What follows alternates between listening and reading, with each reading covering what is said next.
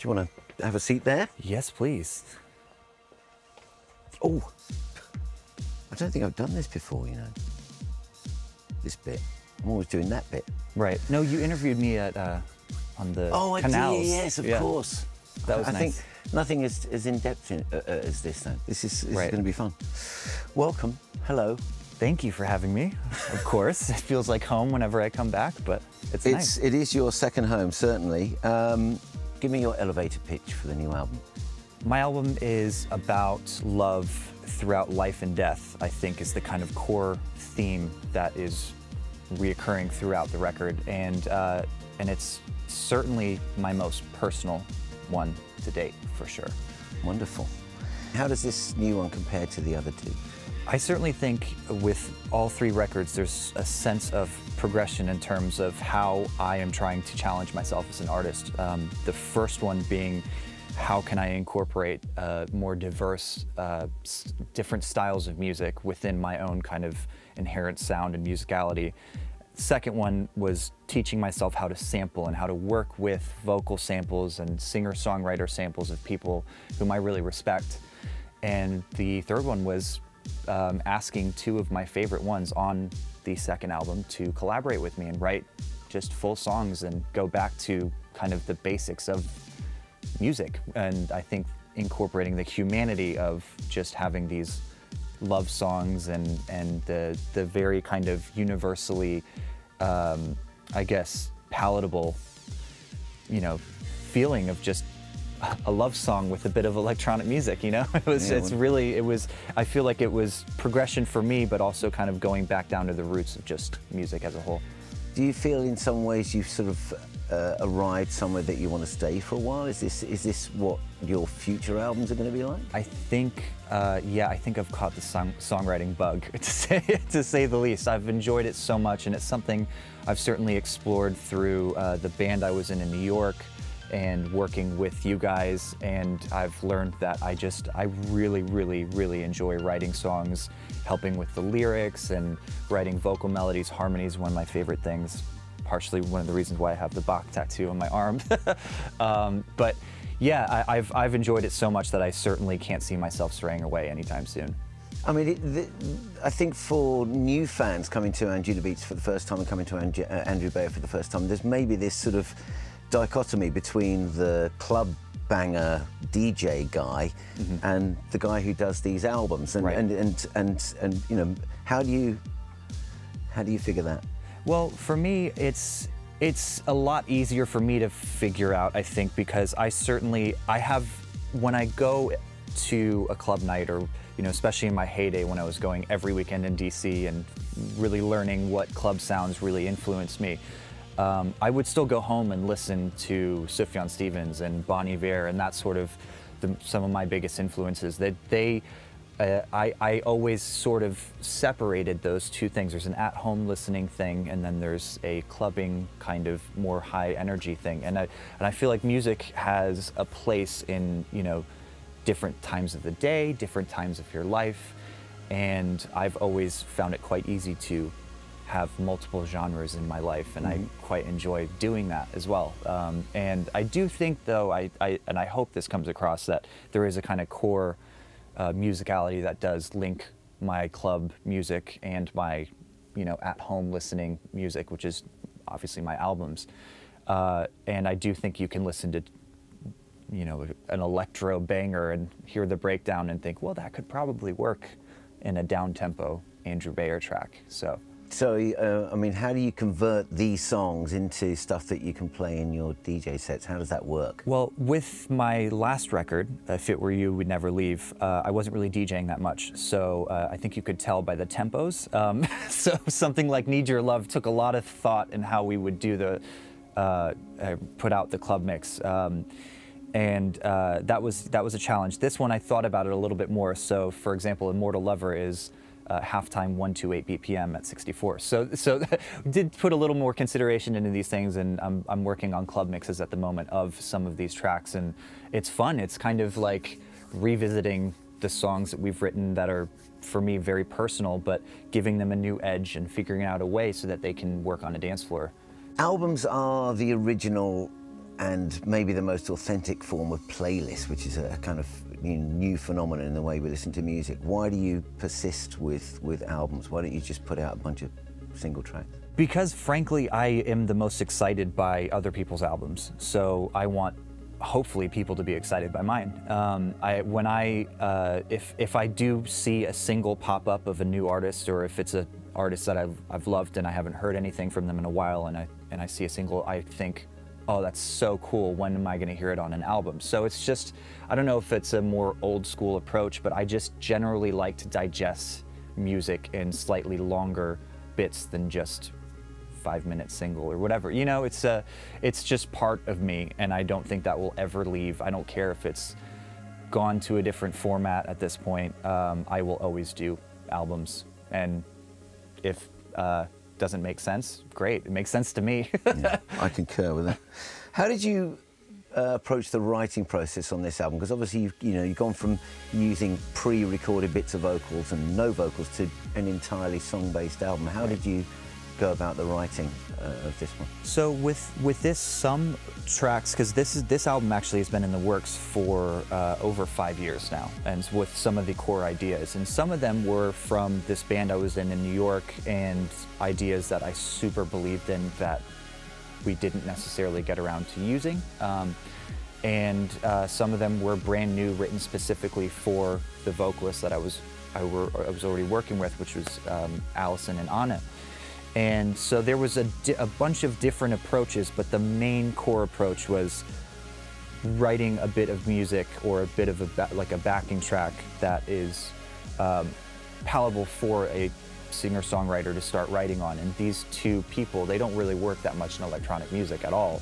So I wanted to capture the kind of core elements of songwriting with using my sonic structure of electronic instruments and beats, and making it a way that they felt at home collaborating with me on. And that was certainly a challenge. I went through hundreds of different writing beds and clips and all sorts of things, because it's difficult. You really have to think a different way in order to work with people that write a more classic approach to these songs. And for me, I learned so much by doing so. It was wonderful. You've mentioned these sort of writing beds that you started with. Obviously, the final tracks are very electronic based, but I sense there's quite a lot of acoustic instrumentation in there as well. Tell us a little bit about the production and the sound design in this album. Sure. So the core of the writing beds that I started with were all produced and kind of done at home, not necessarily in the box, using some analog synths and stuff for vibe, but they were very kind of underproduced, because I don't like to infer too much before a collaborator like Allison or Anna came into the fray, so to speak, just because I want to give them as much room to be creatively expressive as they would like to be. I don't want to say write a piano melody and say just sing this. You don't want to put them in a box. You want them to. That's the beauty of collaborating with someone, is kind of everyone's quirks and intricities kind of come together as one thing. So they were very open, and then once we got the actual songs together and the structure down, there was a lot of kind of classic approach to instrumentation. We have, acoustic piano, guitars, electric piano. There's a lot of full strings. There's a lot of just kind of, just bare bones music, and then also just my I guess signature synth sounds and sound design elements, but with more of a focus on acoustic and recorded instruments versus just purely focusing on a reactor patch, flipping through reverse granular synthesis and stuff like that. I just didn't focus as much on that on this record, because I wanted the human element of this collaboration to really sing forward. What is it, the difference for you when you're using real instruments compared to, you know, pulling them up on a sampler or a synthesizer? Well, first I have to learn how to do it because it's a new thing for me. You know, I don't necessarily incorporate that many, you know, live recorded instruments in my projects, and luckily I have a really awesome network of friends and collaborators and contributors on this record who really helped me with that. So, you know, it was the first time I've ever had live bass on my music, and multi-tracked, kind of really interesting guitar parts from my really good friend Farron, whom I went to Berkeley with as well. And yeah, I would always use them as a sounding board. It was nice, even though this record was, you know, it was done by myself. I always would call up my, you know, Farron at God knows what time. He'd be still up, you know, from the night before in LA and say, I'm freaking out about this guitar. What do I do here? I have no idea. It's sitting so on top of the mix. So I did have a wonderful network of people to help with that. It was fabulous. It was really nice. It felt like a band, you know. Wow. On that tip, you've managed to find two singers that knit together perfectly and are singing from the same hymn sheet, it seems. There's a really clear voice that comes through, I think, from the album. They could almost be the same person singing in two different ways, I think. In our scene, there's a tendency to use more of a shotgun approach with regard to vocalists and singers and songwriting. You know, where does it sit for you, and what's your thinking on that? Yeah, I mean, for me, with my previous experience, especially working with you guys and with my influences, I'm fairly used to hearing, you know, a couple voices on a record. That's what almost makes it more of a record to me, as opposed to a compilation of work. And it was very, very firm in the belief that having Anna and Ali together, because of the way that they, like you said, the way that they write is from the same hymn sheet, and for me it made it so much more cohesive. It felt more like a family kind of project. It felt like a band that we were putting together, and that was the really exciting part, and that was another challenge that I was willing to take on, and I loved it. Is that a direction you think you might continue in the future in terms of numbers of collaborators? Yeah, absolutely. I certainly feel like we have a really strong set of people on this record, and I very much look forward to working with them in the future for a very long time. That's excellent. If you could curate your own festival, who would be on the bill? Unlimited budget? Yeah. I would probably have to say some of my favorites, like Bon Iver, Sufjan Stevens, a little bit of Radiohead in there, you know. If we could convince Kate Bush to come back. I mean, I did get to see one of her final performances in London, which was a life-changing one, but if we could get her to come back, maybe just for the encore in the festival, I'd be happy with that. There are, you know, echoes of Kate Bush in one or two moments on the album. What is it about her that you find interesting? Oh, everything. I was captivated with her at a really, really young age. I think my first Kate Bush record was The Red Shoes, which I still listen to on a weekly basis from start to finish, and just remember dancing in my room as a very young child, just hearing a level of artistry and kind of weirdness, especially a young American kid. I was listening to a lot of pop music at the time, and she was just this kind of, ethereal British goddess that was so exotic to me as a kid, and I was captivated just by her just unabashed uniqueness, and she was just herself, you know. She would just talk about her friends in her lyrics and people that she's recorded with, and she didn't care if you knew them or not. It was for her, and I just thought it was wonderful. I really love her. Is there an element of that with you? You're using friends of yours, I guess, in Anna and Alison to say what you want to say. Is that right? Is that part of the process? I think it's interesting because with Ali, Ali's like, she's a sister to me. When we went to Berkeley together, we lived together, and so when we write, we were very collaborative on the lyrics, and when she speaks from personal experience, I know those personal experiences because we've shared everything together. And with someone like Anna, it's almost like I first heard of Anna when I was at Berkeley as well. Someone showed me a cover she did, and I just could not believe what I was hearing. So for her, it was like working with one of my idols, and whenever she would send something back, I would just go like, oh my God, I can't can't believe this is still happening, you know? So it was a very different experience working with both of them, but then it really just came together in this beautiful way that really is cohesive. It's just so lucky, really. In some ways, some of those sort of subconscious feelings about how people sing and what they're singing about do tend to produce results in the real world. I love how cohesive it is, and again how there is this very clear voice that comes through from both of the participants. Right. You mentioned while we were having coffee before that you'd never actually met Anna. No, I haven't. I feel like I've known her for years. I mean, first of all, we've been working on this record for several years. But yeah, all of our conversations have been on FaceTime, email, text, and I mean, frankly, I did start my career by collaborating with someone online, Signal Runners. So I'm fairly used to doing that. But with her, it was just so natural and amazing. And every time I spoke to her, I just felt like it kind of made my day.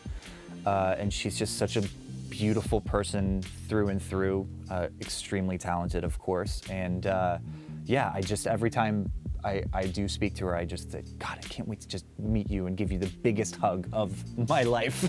And it will happen one of these days for sure, but I do think it's extremely interesting that we never really got a chance to meet during the process, but maybe what gave it a bit of magic, you know, at the end of the day, so. Tell me about some of the other songwriters that you admire. I think I've mentioned one already. Sufjan Stevens is an absolute icon for me. I think I've been following him since before I went to college, and I just every single thing he does fascinates me. And his latest album, Carrie and Lowell, which is for him his personal kind of one of his masterpieces. I wouldn't say just his sole one, because I think everything he does is brilliant, but that was a big personal record for him. And I think maybe subconsciously, once I saw that, you know, and I saw him play it live, sobbing the whole time. You know, it was just unbelievable. It was so personal. It maybe gave me a little kick in the butt to do something really personal myself, and yeah, I can thank him for that. I mean, he's an incredible songwriter. His lyrics are very, very personal to him, but yet universal at the same time. And yeah, really respect him. That's lovely. Changing tack just a little bit. Tell me about the artwork for the new album. It's very striking. So that was actually an idea born from my husband, believe it or not. We were sitting on the couch and I was obsessed with the idea, and I've been really wanting to for years to incorporate more statues in my visual kind of approach, because I just love the eternity that a statue depicts, and I feel like with a lot of the concepts on the record, I really wanted to display that with the artwork. And we were sat on the couch, and I said, yeah, I know, I'm absolutely doing statues for this one. And he said, you know, statues are a little cold. Have you ever touched one? I was like, yeah, I guess I get that. And his idea was, what if we covered people in fabric and have the visual image of a statuesque person, but something more human to display the human qualities on my record, with it being more song-based.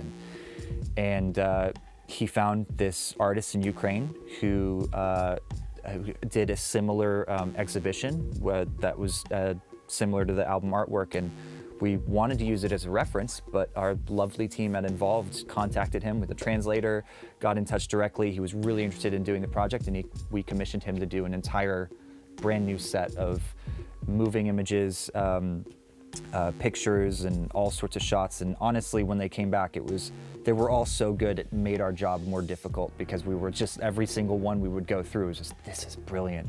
Oh, but this is brilliant. You know, it was amazing. I was so happy to be working with him. Yeah, it's very striking. I mean, it's sad for me in a way that you've broken from the long-running Blade Runner art. I had to give it a break, I think. No, yeah, it's about time. What is the most played album in your iTunes collection? Oh, I mean, I feel like I'm starting to just plug Sufjan Stevens here. Hi, Sufjan. It's definitely Carrie and Lowell. That Carrie and Lowell album, also Bon Iver's latest record as well, because that was such for him, a massive departure from his previous record. And kind of both of them are. I really enjoy artists that kind of do a little bit of a flip and and change it up from time to time. Sufjan went back to his roots with this one. Bon Iver went bizarro, electronic, sampled kind of craziness. And so it was kind of both of my favorite things, and those would definitely be at the highest played on my iTunes. That's lovely. Yeah, I suppose I should just say congratulations. I've greatly enjoyed listening to your new album. Thanks for giving me the advance copy when you did. Thank you. Why don't you just tell the viewers at home what it's called, when it's coming out? So the album is called In My Last Life, and it comes out August 24th. I'm extremely excited. I think you guys are going to be really excited to hear the whole thing, because it should be listened to as an album in whole, not each little bit. Wicked. I'm done. Yeah, I think that's great. I think we got absolutely everything. Yeah? Okay. Marvellous. Amazing. Great.